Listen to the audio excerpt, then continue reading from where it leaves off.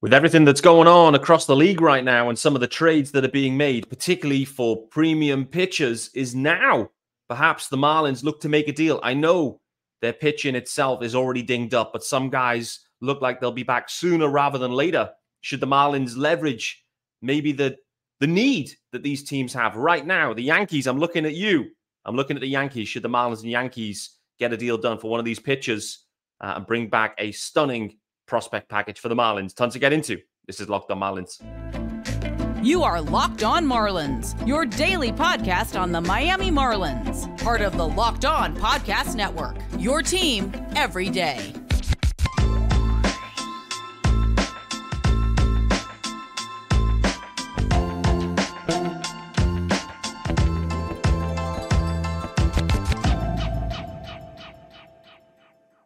Greetings from England and welcome to Locked On Marlins, your daily Marlins pod. I'm your host, Peter Pratt. Hit me up, of course, at Miami Marlins _UK. If you are listening to the pod, firstly, happy Friday. Thanks for making Locked On Marlins your first listen of the day. Reminder, this is your team every day. Hit subscribe if you are listening. Leave a review. Also, don't forget, and if you are watching on YouTube, you're already there. There is a YouTube channel as well, guys, for Locked On Marlins. It is called Locked On Marlins. Search it up. Find it, hit subscribe, and come and join me on YouTube as well. You get the graphics. You get, I guess, you get me on a Friday morning. I'm off work today. So I have got my Friday started early. No work for me. Nowhere to be, really. One of those situations where I've got holiday days that need to be taken. I've got really nothing to do with them. So instead of household chores, I said, I need to go and hit a podcast. Tara was like, you've got chores. I was like, no, I've got pods. So anyway, I'm hitting this one early. I'm looking forward to this one. There was, I guess a backfield game yesterday. AJ Puck got taken deep, gave up some, I think his first runs of spring, actually. But it doesn't count towards his stats. But we didn't have an official spring game yesterday to kind of recap on. We do have a couple of games on the docket for today. We've got the first or inaugural Marlins like prospects game going on through spring. They're taking on the Cardinals today. So, yeah, I'm interested to see how that one goes. Equally, the Marlins, I guess, main spring roster has a game as well. So, plenty of action going on today for the Marlins. Who are the Marlins playing today later? I know Ryan Weathers is on the bump. They're also playing the Cardinals. So, Ryan Weathers, Steven Matz going for the fish against the Cardinals. So, should be interesting. Plenty to watch, plenty to enjoy, I guess, on a Friday evening for sure. This episode specifically, I've got, thinking about what's happening around the league. And obviously the trade that happens, Dylan Cease being traded from the White Sox to the Padres, like everyone predicted. It got me thinking, because clearly the Marlins during, the offseason were open to moving one of their starters. They were clearly prioritizing, young, controllable, kind of big league ready prospects, hitting guys predominantly, it seemed. Obviously, the nearest we got to like any kind of names was linked to the Orioles, who ended up kind of pivoting and making a deal for Corbin Burns instead. But, that avenue closed.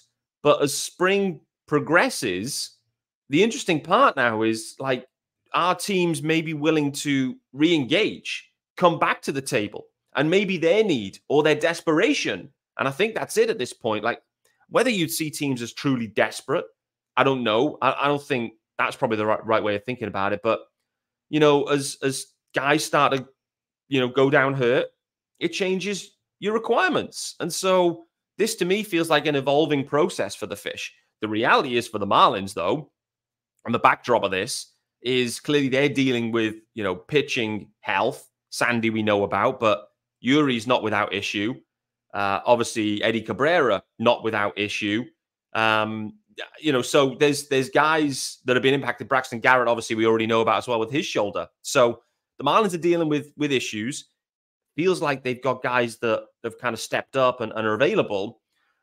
So with that being said, like whether this is the right thing for the Marlins to do, I think if your strategy, which apparently it was from Peter Bendix, during the offseason, was to move one of the starters to get back and fill a deficiency that you have in the offense. with that backdrop, the question I have is now a better time? Could now be a better time, considering you've got guys getting hurt in spring?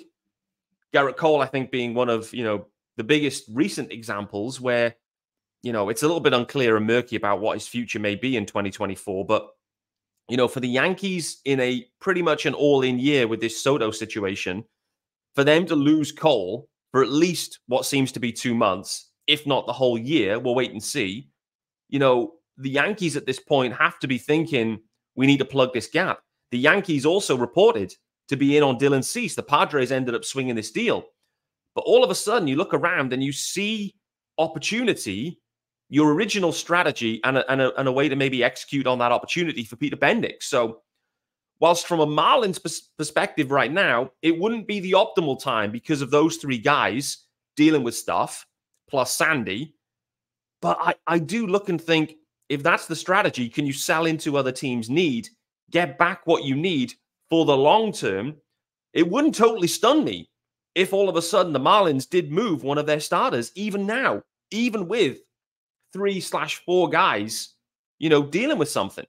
So the question is the time, how much of an impact would it have on the Marlins right now if they were to trade, let's say, Trevor Rogers, who looks healthy, he's on his way back, multiple years of control. Like all of a sudden, Trevor Rogers' stock maybe is ascending. It'd be tough to maybe move like Eddie Cabrera at this point. Specifically, I know he's been talked about, but teams have called about Trevor Rogers. And maybe now's the time. He's healthy. Teams have a need. And maybe, and because of his spring, his value may have increased. Maybe now's the time. Maybe it is. Another guy for me, and I've already mentioned him on this, these pitching today, so that's why I mentioned him. Ryan Weathers. Ryan Weathers' stock at this point must be drastically higher than it was going into spring, right? Ryan Weathers. What I would say with Weathers at this point is, he maybe doesn't have the big league pedigree that someone maybe like a Trevor Rogers would get. So if the Marlins are looking for, the Yankees are coming in, the Yankees are going to look for a Cole replacement. It's not going to be Ryan Weathers. And so, if that's the deal to be done with the Yankees, it's probably going to be more like Trevor Rogers or, God forbid, Jesus Luzardo that's going to fill that void for the Yankees. And if that's the way they go, it's going to bring back a significant return for the Marlins. So, I'm interested to see. I do think that the Yankees would shoot high because it's very difficult to replace Cole. And if the Marlins and Yankees are going to hook up on a deal, it's probably going to be Luzardo or Trevor Rogers, in my opinion. Would the Yankees overpay? Maybe. We know the Tim Anderson situation. He's only committed for 1 year, 1 year deal. He's hoping to have a stonking season, thus would price himself out of remaining with the Marlins. So we'll circle back around and the Marlins will still have a need at shortstop, come next year. So there's no reason why they couldn't make that move now. Get a guy that's maybe not quite big league ready, a top prospect that could happily have another year developing in the minors or waiting in the wings if Tim Anderson doesn't work out, for sure. I think it's a really intriguing time because opportunity, the strategy was clear and the opportunity maybe now is growing for certain teams where they're dealing with injuries. They're in all-in seasons. They've got issues with their pitching. The Marlins do too, but not to a long-term degree. I think that's the key thing here is Brax, Eddie, Yuri. Who else is hurt? Brax, Eddie, Yuri. I think they're the 3 guys, right? I know Sandy as well. Who am I missing? It feels like everyone's down. But with these guys, it doesn't feel like it's long-term. And so, okay, you may have to muddle through the first month with a couple of bullpen games and a couple of Soriano and Hoeing specials. But long-term, could this be the right moment to make that deal? It could be. As the way things have trended for the Marlins, I've started, you're thinking, well, great, they've got that health, they've got that depth, and we're going to need that depth, for sure. But for other clubs that don't have that depth, that are all in, the Marlins maybe could sacrifice the first few weeks of the season with a couple of bullpen games sprinkled in to help the organization mid, long-term, short-term as well. There's no reason why it couldn't be short-term. And it's clear. It's unsustainable, it feels, to have what seems to be, again, a significantly below par offense with a upside pitching staff. Like, the balance needs to be slightly adjusted. And as we've seen with guys like Ryan Weathers ascending, with guys like Max Meyer, Trevor Rogers, returning, and, there is depth there. There is. And so the Marlins, I think, do have an opportunity to move one of the guys. I feel they made that decision. They were talking about Luzardo with the Orioles. They were talking about Eddie Cabrera with other teams. The Marlins aren't against it. And so I think for me, it's something to watch where teams' needs are increasing. The Marlins still have, by the kind of depth chart, tons of depth. They can move these guys. There's still deficiencies in the offense. If you can get a franchise-altering stick into this organization with 5+ years of control, I think the Marlins should entertain it, even if it impacts them in the first couple of weeks of this season specifically, because there's still time to make it back up. Let's hit we've got two ads. We got two ads in the first segment. Then I also want to talk about some of the wider news around. Well, I want to talk about Ryan Weathers, so that'll spill over. I also want to talk about some wider news around free agent signings and free agent non-signings, which is pertained to JD Martinez, who is still available. He's hunting a 2-year deal. Let's talk about whether that deal exists. And equally, I believe the Mets and Angels are in on JD Martinez. The Marlins are talking to him. Can they get a deal done? What feels like a perfect fit? Anyway, this episode is brought to you, firstly, by our good friends over at Robinhood. Yes, sir. We got the graphics going for these guys, which is great. So, did you know that even if you have a 401k for retirement, you can still have an IRA? Robinhood has the only IRA that gives you a 3% boost on every dollar you contribute when you subscribe to Robinhood Gold. But get this, now through April 30th, Robinhood is even boosting every single dollar you transfer in from other retirement accounts with a 3% match. That's right, no cap on the 3% match. Robinhood Gold gets you the most for your retirement thanks to their IRA with a 3% match. The offer is good through April 30. Get started on robinhood.com/boost. Subscription fees apply. And now for some legal info. Claim as of Q1 2024, validated by Radius Global Market Research. All right, guys, this episode is also brought to you by our good friends, of course, over at FanDuel. So there's plenty of action here with FanDuel. You can say goodbye to busted brackets because FanDuel lets you bet on every game of the tourney. Whether you're betting on a big upset or a 1 seed, it's time to go dancing on America's #1 sportsbook. Right now, new customers get $200 in bonus bets if your $5 bet wins. That's $200 to use on point spreads, money lines. You can even pick who's going to win it all. Just visit FanDuel.com/lockedon and bet on college hoops until they cut down the nets. All right, guys, back here with me, Peter Pratt, on Locked On Marlins. Friday, the 15th of March. We are Hey, alert. We are less than 2 weeks away now from opening day. We are in the, what's that? That's 13-day countdown. 13 days to go until opening day. I've talked about already. Could the Marlins be considering a trade right now? Could they look to move one of their starting pitchers right now? As teams start to get maybe desperate, their needs change. I'm looking at you, New York Yankees. I'm also looking at the Milwaukee Brewers, by the way. Devin Williams looks like he's out for some period.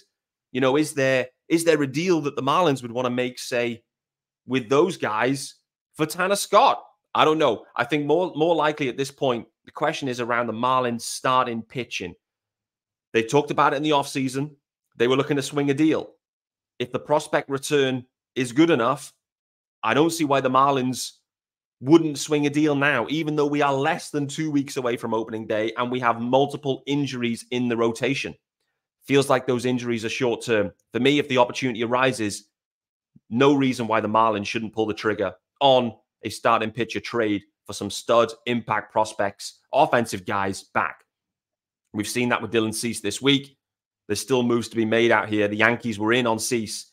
There's still some free agents around, clearly. Question is do these clubs want to commit the type of money to like a Blake Snell at this point? Who knows what happens with Snell? Nevertheless, speaking of free agents, Adam Duvall. Adam Duvall signs back with the Bravos. $3 million with the Braves for Adam Duvall. I heard Duvall's name mentioned by pretty much every organization that was thinking about maybe like an outfield depth dude, a DH dude. Like Duvall's just a solid player that can play all of the outfield spots, has got some power. You know, he's kind of got everything you're looking for. And for the Bravos to get Duvall back for $3 million, 1 year, $3 million, it feels like an absolute stunner of a deal. So I applaud the Bravos for that.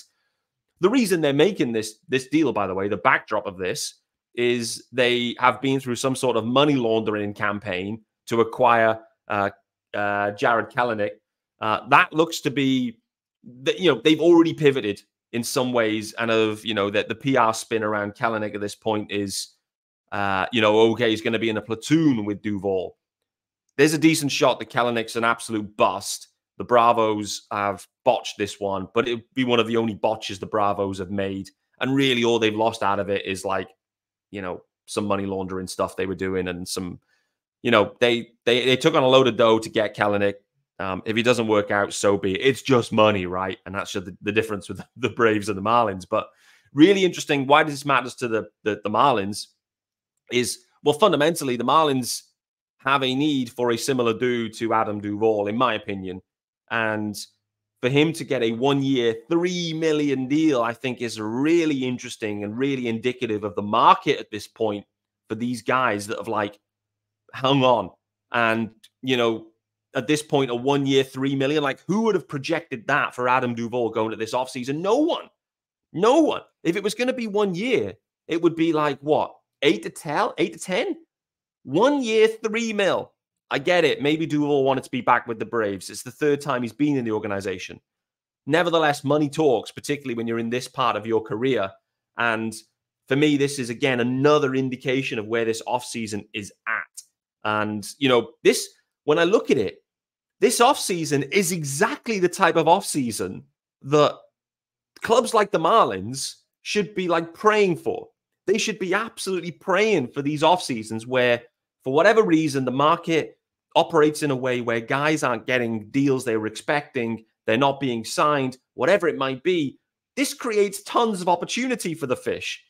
And when I look at it, I find it pretty head scratching, to be honest with you, that the only major league deal that they've signed is Tim Anderson. They've signed one major league free agent. There's a couple of, minor league with invites to spring or whatever that could become, major leaguers, let's say. But in this market where guys are going like Ahmed Rosario for 1.5 mil, Gio Urshela for next to nothing, Adam Duvall for $3 million, it's the perfect environment for the Marlins. And they haven't, for whatever reason, gone beyond Tim Anderson at $5 million. Tim Anderson at $5 million, by the way, great business, in my opinion. So they should be applauded for making that happen. But this market has created many, many more opportunities for the Marlins than just one guy, Tim Anderson, on a 1 year, $5 million deal. Adam Duvall could have been a good fit. We saw what he did with the Marlins. We saw how he exited the Marlins. It's still murky on why that happened. Nevertheless, these are the guys that you really can move the needle, to be honest. I'm really interested to see JD Davis. What kind of value does he have? No one saw the value at circa 6, 7, whatever his arbitration number was. They could have claimed him and had him for free. I say for free, but no trade required, really. They could have claimed him and, took on the final year of ARB. No one did. I think he's a good player. I think the Marlins could absolutely utilize JD Davis. I know there's talk about John Birdie shifting over to third base, but John Birdie, as the year gets going, John Birdie will be needed to be John Birdie. And that will mean that John Birdie will play some short, he'll play some second, he'll play some center, he'll play some left. As soon as you get an injury, John Birdie will be thrust into action, and then Jake Burger will be back at third base. I just look at this and think there's opportunities here for JD Davis, but equally, for me, the most obvious fit remains JD Martinez. So we're going to talk about JD Martinez and update everyone on where we're at with that one. Are the Marlins still talking to him? Don't know. Who is talking to him? We've got some reports. But fundamentally, with JD Martinez, I feel like there's still an opportunity here for the Marlins that they could leverage. So we'll talk about that real shortly. But before we do that, this episode is brought to you by Amazon Fire TV. Yes, sir. You can tell it's a Friday. Fire TV is your destination for sports, from live games to highlights to in-depth analysis. Fire TV offers amazing viewing experiences with smart TVs, as well as Fire TV Stick that you can plug into your existing TV that provides access to millions of movies and TV episodes, as well as free and live TV. Whether it's opening weekend for baseball or the college basketball tournament, you're going to want to have a Fire TV. And Fire TV has recently created Fire TV channels to deliver a constant supply of the latest videos from your favorite sports brands, all for free. That includes all of us at Locked On and most of the big pro leagues and college conferences as well. Fire TV channels let you dive into all of the game analysis, highlights, and more to keep up to date on the latest in the world of sports, March Madness, NBA, MLB, and lots more. Not to mention great news, entertainment, gaming, travel, cooking videos as well. Kim Ang specials. Check out Fire TV channels on Fire TV and Alexa devices. If you haven't checked out Fire TV channels, you should. Trust me on this. To learn more, visit amazon.com/LockedOnFireTV. Welcome back to Locked On Marlins. It's me, Peter Pratt, hitting it up on Friday, the 15th of March, less than 2 weeks away from opening day. Make sure you've hit subscribe everywhere. You know Locked On Marlins has got you covered right up to opening day and through the season, of course. And what could be a very, very fun season for the Marlins, in my opinion. The roster, as currently constructed, looks to be a circa 500 club. Could go either way. Could go either way. Thinking about how you can move the needle offensively, because we saw it last year and we've seen it in spring. The offense, it needs a little bit more juice. Jazz thinks it's stacked, by the way. Jazz talking on MLB Network like this lineup's stacked. I get it. I get where Jazz is coming from, in theory. But wouldn't this offense look a lot better if JD Martinez was in the lineup?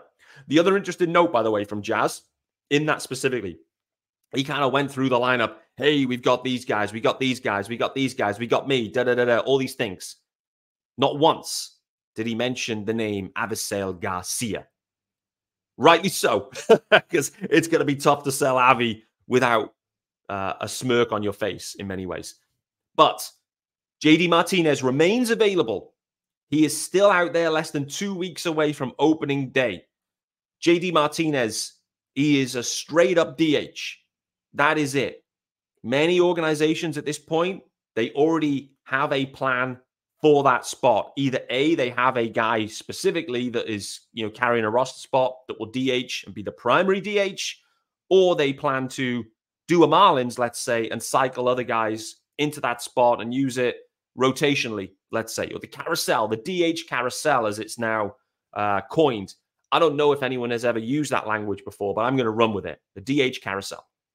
So JD Martinez, at this point, let's not forget, he had a one-year deal with the Dodgers last year, was happy to sign with the Dodgers for $10 million, likely because, well, he thought he could win. It was a good fit for him. He had a great year. He had a great year with the Dodgers. The Dodgers' opportunity for him has closed. They've gone in a different direction. We're less than 2 weeks away. How many organizations truly are looking at JD Martinez and thinking, this is the guy we need? We can legitimately carry this guy on the roster. That's the question. How many are there? I don't know. I don't know how many other organizations are thinking we have a spot that can carry JD Martinez. And the fact that he doesn't play the outfield at all, at the cost, the dollar cost maybe, that it will incur.